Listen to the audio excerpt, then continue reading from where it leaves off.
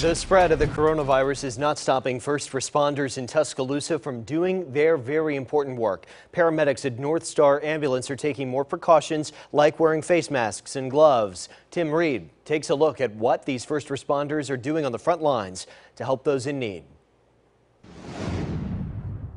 If you're sick and need help, all you have to do is call 911 in Tuscaloosa, and an ambulance crew will respond to help you, whatever your emergency is, including the coronavirus.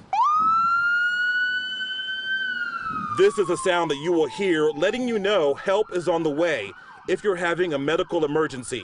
The paramedics and EMTs might be dressed a little differently, but it's done to protect them and their patients from spreading COVID-19. We're going to respond.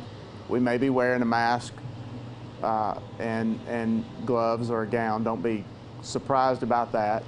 But we're still going to take care of you, just like we always have, transport you to the nearest medical facility. Callaway is the operations director for North Star Paramedic Services in Tuscaloosa. He says his crews are using more personal protective equipment. The virus has changed operations somewhat, but nothing his teams can't handle. We're also using more masks. We have two different levels of mask. We have just your regular paper or surgical type mask.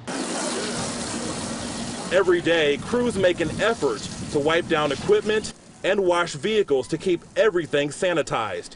North Star has 200 employees, including dispatchers and paramedics and EMTs. We're all still here to help. You know, if you're sick and you need to call 911, we're coming. We're going to respond to you. Callaway says that's a promise you can depend on. North Star is open 24 hours a day. In Tuscaloosa, Tim Reed, CBS 42 News, local coverage you can count on.